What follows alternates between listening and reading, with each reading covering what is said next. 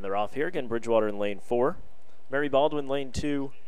Washington and Lee lane 3. Lake Erie lane 5. EMU lane 6.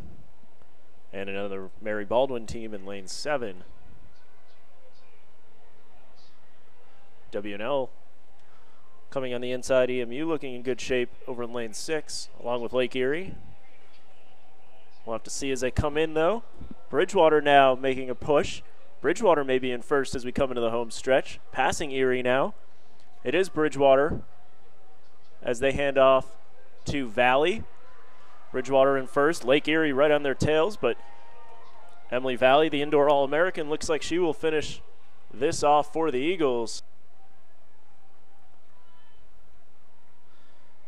So it's Peyton and then Miles Oliver from W&L.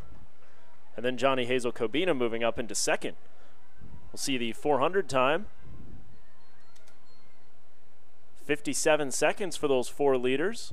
2 more runners right behind them, and that's a group that includes Chris Moore from Bridgewater. Johnny Hazel Kobina now surging ahead of Peyton. He's in first with 300 meters to go. Still Miles in third and Andre Martin in fourth. Martin now surging back into third. So we should see a PR from him here. The Eagle rookie.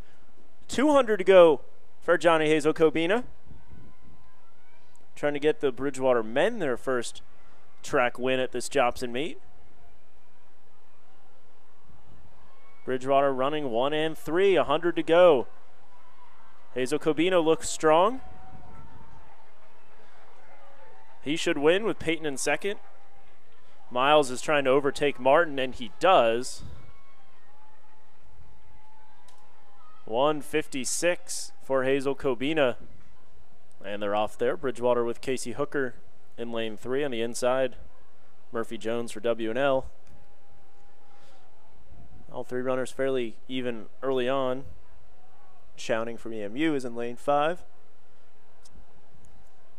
Right now it looks like Hooker and Jones overtaking Shouting. Still pretty close between those two on the inside.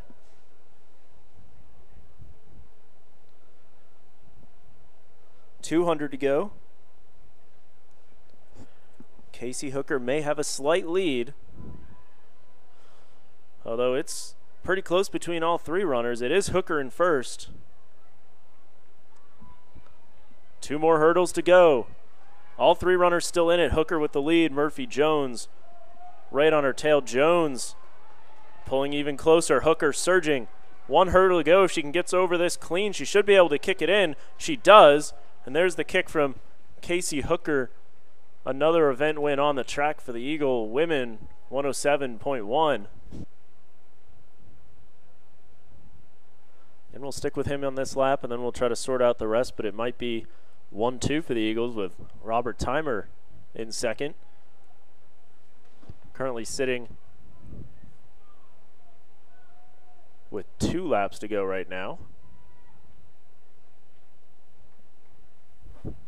Heigl down the backstretch. 200 to go.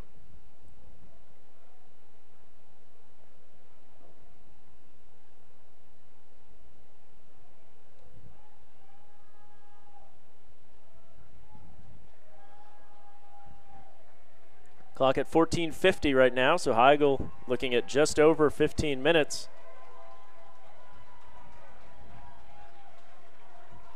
Here he comes. He will finish 15:06. That's still looking strong. Well, and this is when it gets hard late. This is the hardest part of the race, and this is what you train for the entire time. Yeah, no one to run with now, but only 200 meters from home. Jenna Ray, the senior, going to win the 5K on her home track. On her home track, senior year, on senior day. It's a big moment. Congratulations to her. She's coming around the final turn, looking to make 1 more lap. She's put some more space in between her and the W&L General, who's trying to make a last-second kick, but it looks like she's over 50 meters behind now. as Jenna picking it up here for the last 100 coming down the stretch. Around an EMU with 50 meters to go. And we lose the clock. Looks like the clock just like went off. So out, yeah. May have to wait a few moments to get the times here, but times. As she crosses the finish line, she will win the women's 5K. Congratulations to Jenna Ray. Now 2 BC runners pulling up behind them, closing the gap quickly. So we'll see if it may not be an all-distance group. You mentioned a few runners, I think, had to sub in. It might not be exactly what we have down on our sheet, but there's at least a partially distanced 4x4 crew, and we'll see if they can hang in there. Well, Bridgewater closing the gap right now at about a 1 to 5 meter distance in between them, and now they've really pulled ahead here down the last stretch of the 100 for the guys out at the start. It certainly looks like Bridgewater 1-2 when they cut in. Now, and they are going after each other. Small lead on W&L coming into the first handoff. Shane taking it first in lane 3. Yep, Shane Gibson may be in front now being passed. Shane passed by both guys on the outside. Shane sporting his famous mustache. He grows every year for ODAX. As BC out in front has put about a 5 meter gap in between the generals and another 5 meter gap between them and Shane, bringing up the rear. Coming around here, the final turn into the last 100 before the third handoff. Looks like it'll be Jack and Johnny. Johnny will be taking the first handoff, Jack taking it from Shane. So actually a mixture then, mix the distance runners in on both teams. Looks like they mixed the distance, and Jack, of course, is a great hurdler and jumper here at BC. Johnny takes the handoff, takes off. General's right behind him, and Shane now to Jack. Clock reads 1:48 and counting as Johnny opening up a massive lead here in the first turn, close to 25 meters, 30 and growing. Jack catching W&L as W&L starting to slip slightly, and you'll see his form when he's running, his arms going slightly wild as I'm sure he hears the footsteps from the long-legged Jack behind him. Jack, a 100 hurdler, main event here at Bridgewater. Johnny with the fantastic sub-2, I believe it was 156 mid in the 8 already, so this is an incredible double as he comes around the final turn with an over 50-meter lead. Jack taking over from the General's second place. Yep, Eagles 1-2 now. Johnny will come over to the handoff here. They'll have a nice lead. Jack's going to be handing it off right behind him, about 30 meters. Worth mentioning that Kenny, taking the handoff from Jack, also ran the 800 today on a nice time. So if it was rounds, Jack goes down hard there at the end of that 400. Tough race for him. Ran a great race, but the 400 is without a doubt one of the toughest races.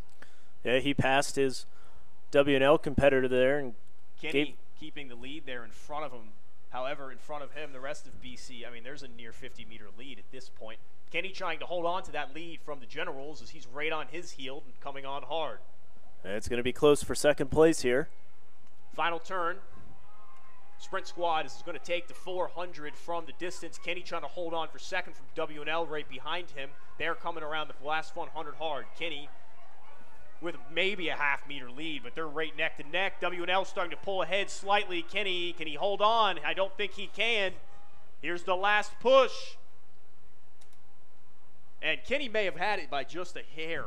I think he got it. 3:26 for the first Bridgewater team, and then Bridgewater 3:33 3:33 in second. Both